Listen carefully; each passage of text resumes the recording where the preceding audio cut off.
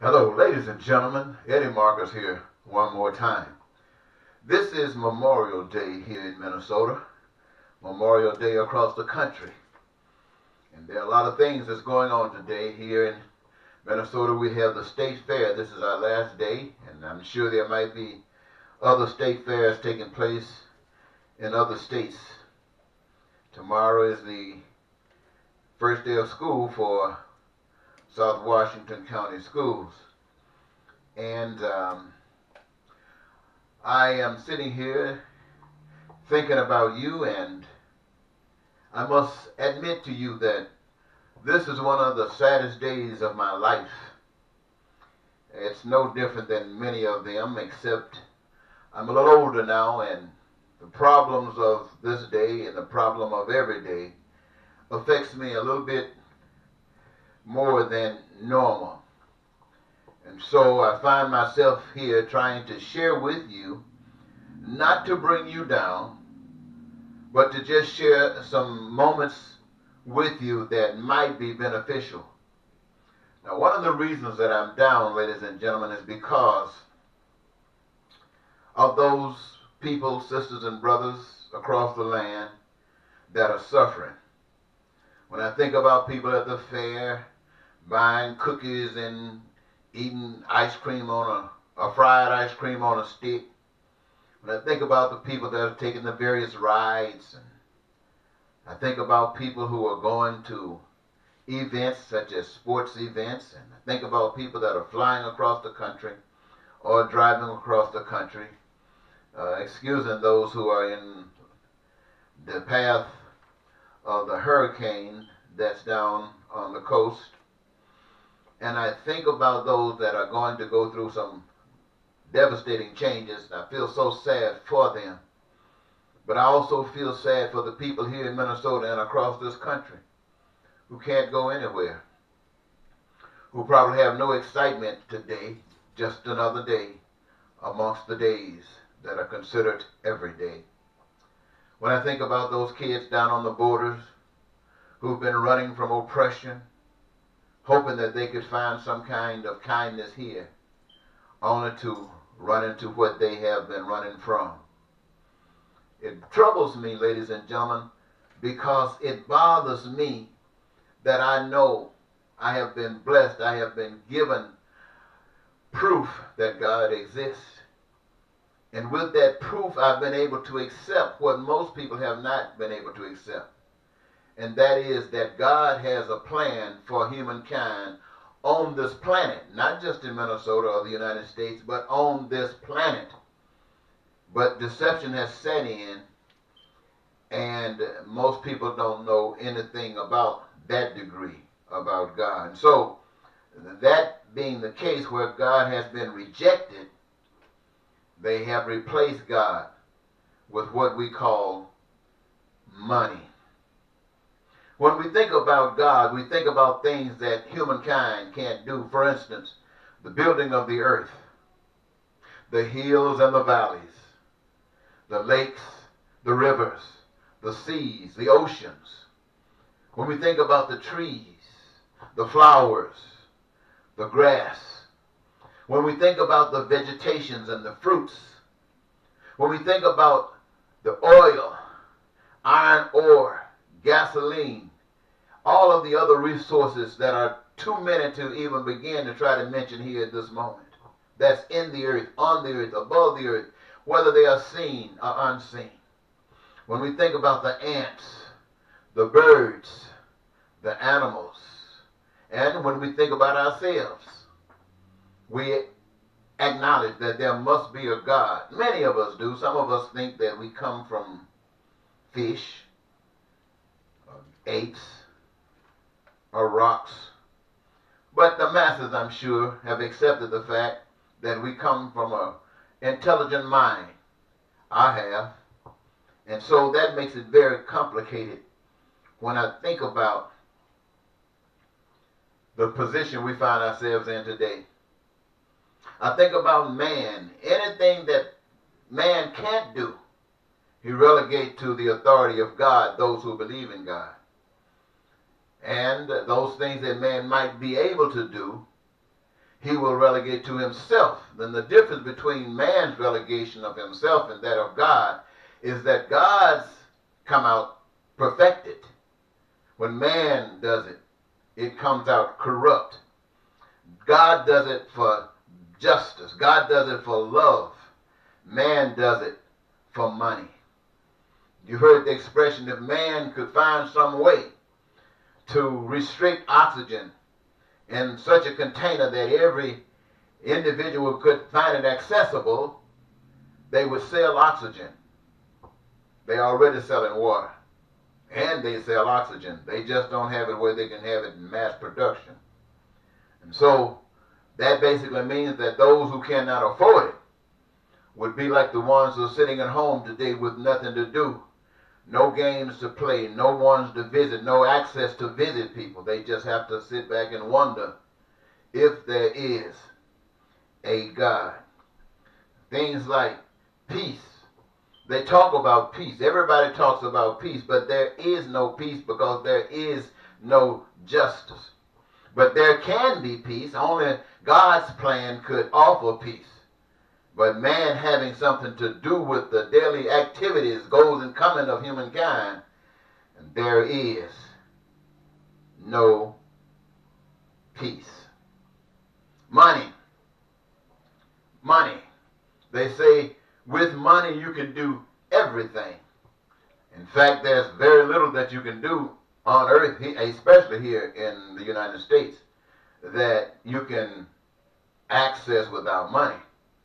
I mean, just the basic essentials for living are denied you if you don't have money. And if you have a measure of money, you can do all kinds of things. You don't just have to live in a tent.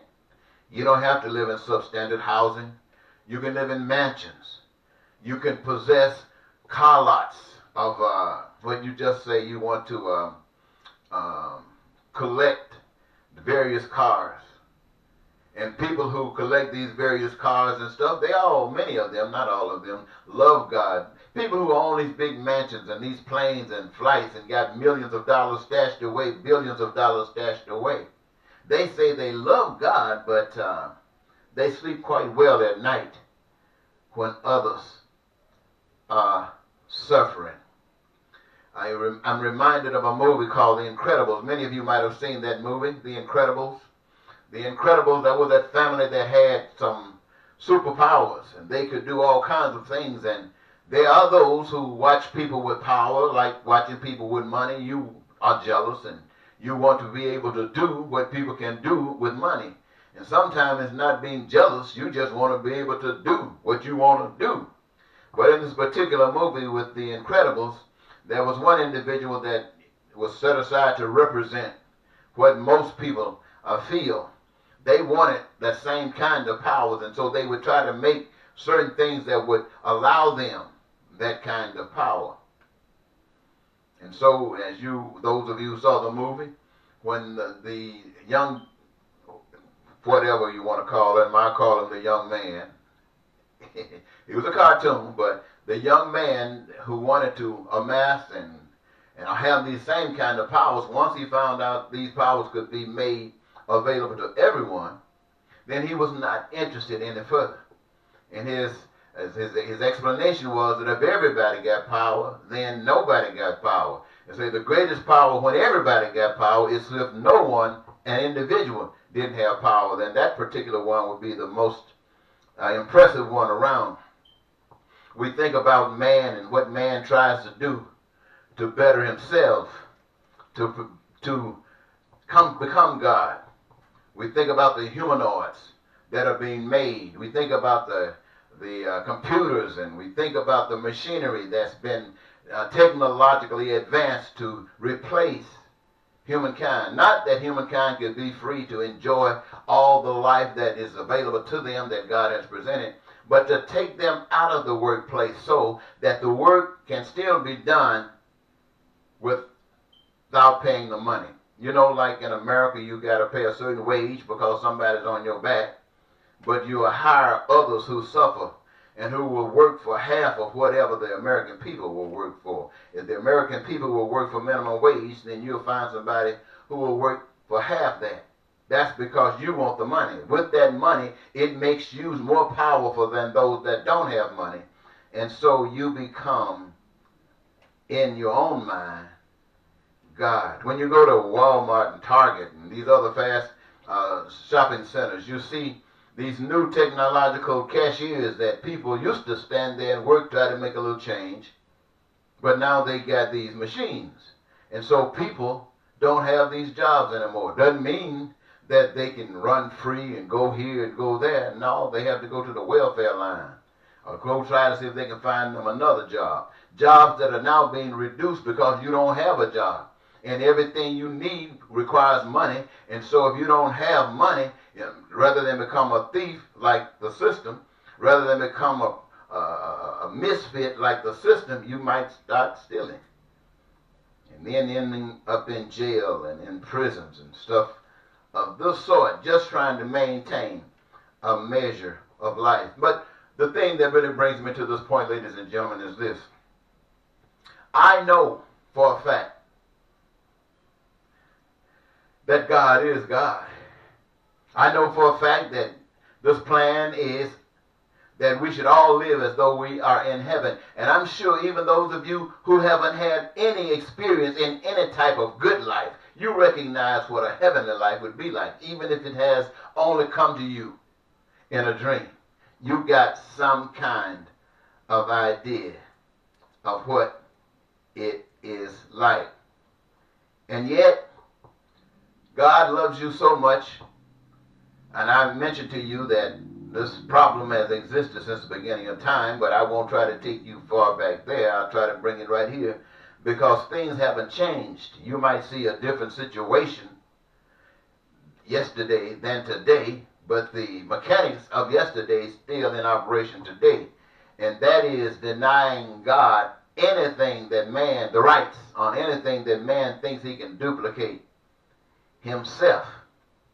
And so this brings me to this sad, sad moment, ladies and gentlemen, because I'm reminded that God is oftentimes sending to at least America, and I have to believe to the rest of the world as well, information about his own plans, information that will give you freedom, information that will give you peace and prosperity and justice and joy of life and the fulfillment of your dreams. And yet, that deception has taken place so deeply that that fact, that reality has been rejected at all levels. I can guarantee you that those who got a lot of money don't want to hear anything about God if it means taking away money.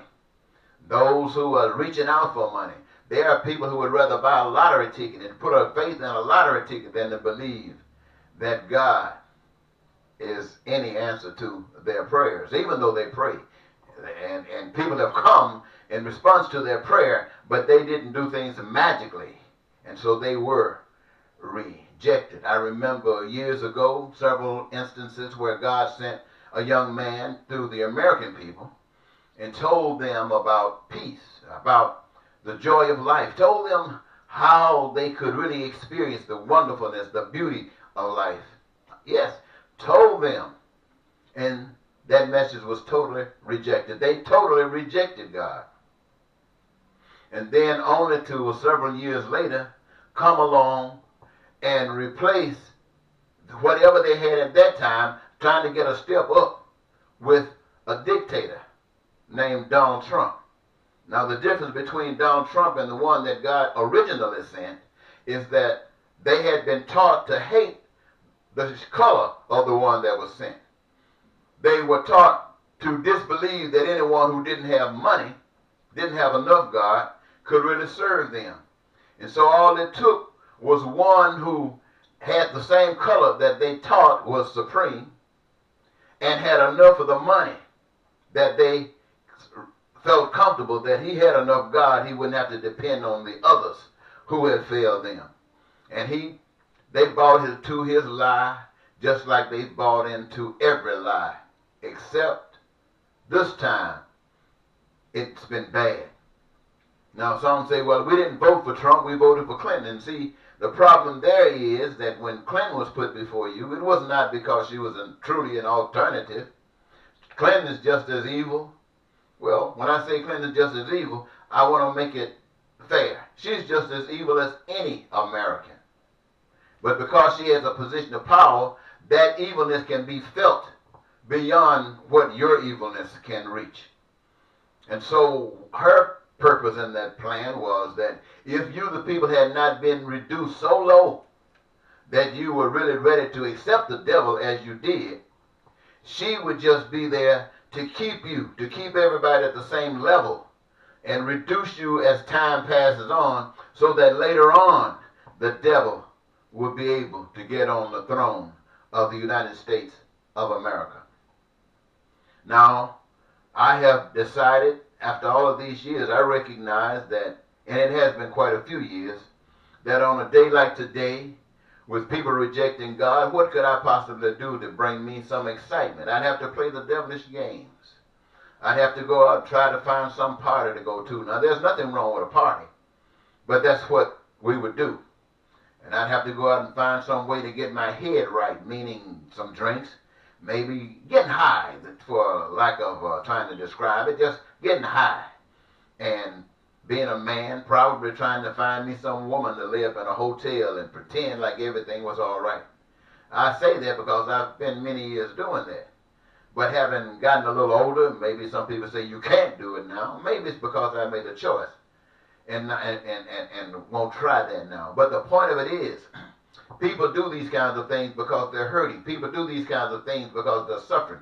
People do these kinds of things because they don't have an outlet. They don't know what to do. No one is sharing the kind of truth that works for them.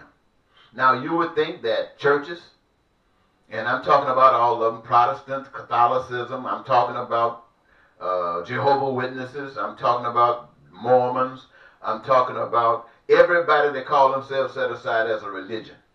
Everybody that call themselves as a church or something. You would think, because they say so, they represent this God that I'm telling you about. But the God that I'm telling you about is the same God that worked with Jesus. Jesus died, or if that story is true, at the age of 33, because he would not settle for what you are settling for. Dr. Martin Luther King and Malcolm X died at the age of 39 because they would not settle for what you are settling for.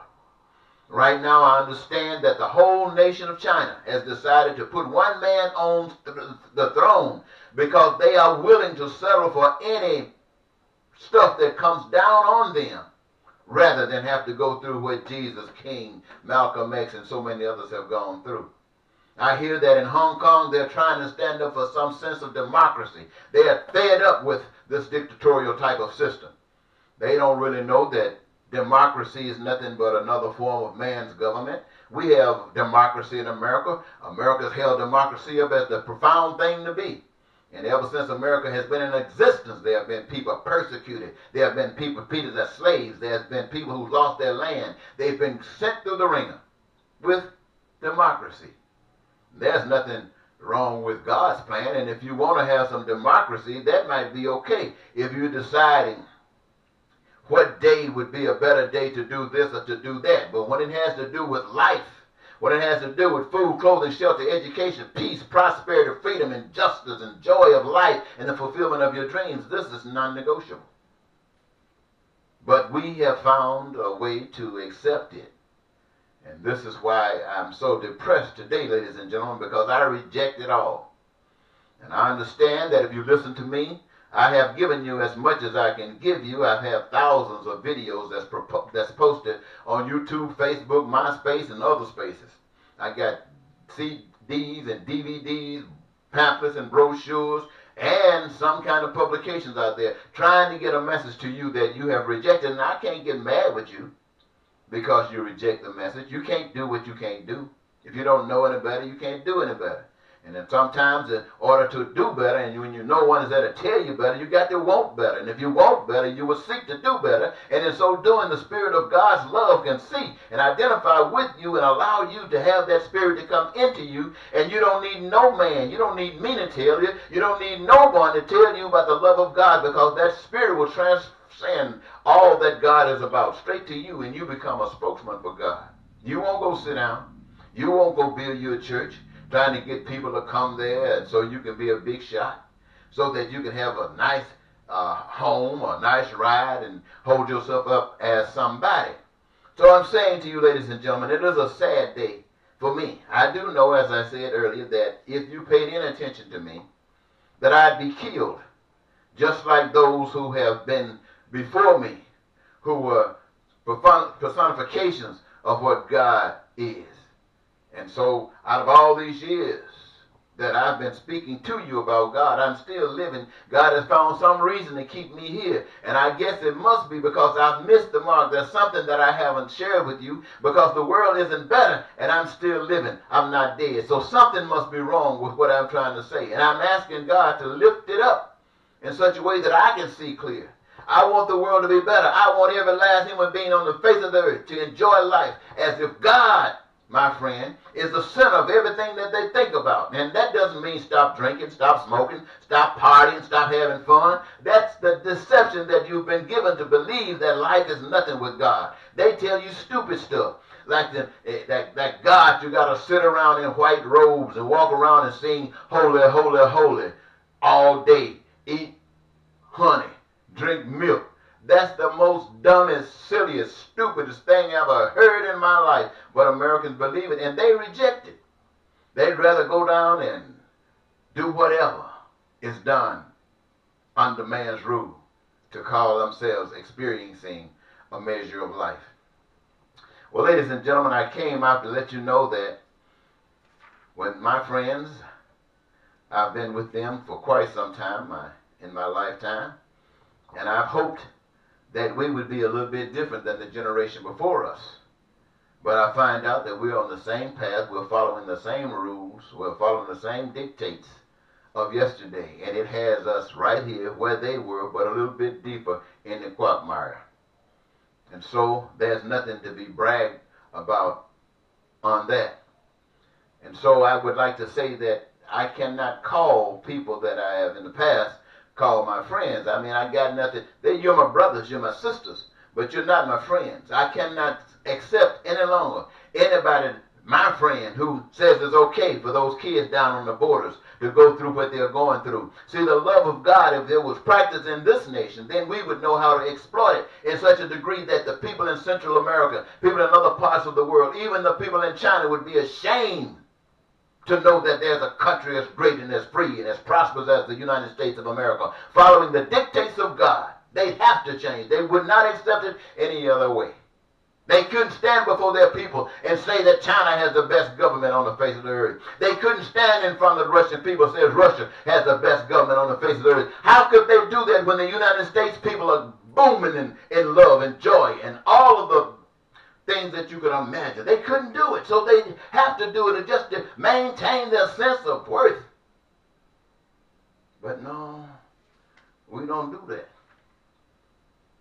And so all of the hell is breaking loose. You still got these two evil people. And when I say evil people, I'm talking about Republicans and Democrats trying to tell you that they are better for you. And you got the preachers and others who try to represent God on Sundays. And some of them don't smoke, they don't drink, they don't go out and have fun, they don't even take the opposite sex home. They don't want to even be seen with them without somebody else watching them.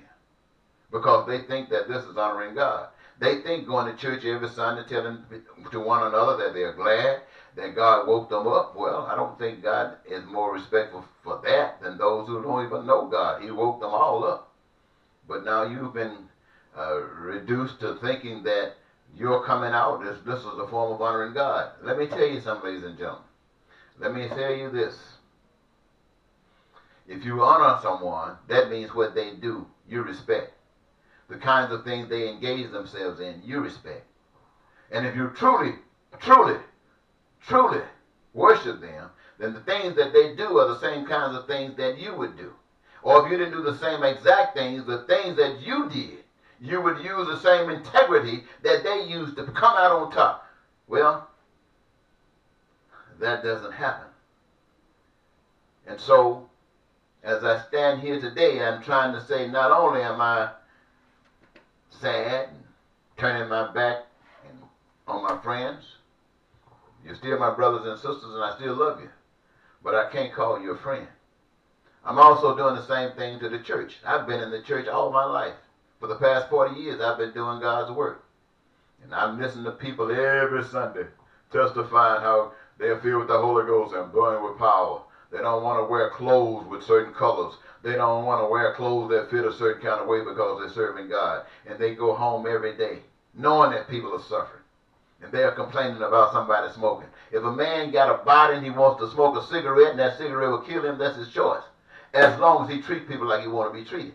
But now you're going to judge him because he smokes a cigarette. Call him a sinner man. Call yourself blessed, saved because you don't smoke. You couldn't tell them people across the border that you saved. They don't want to hear that.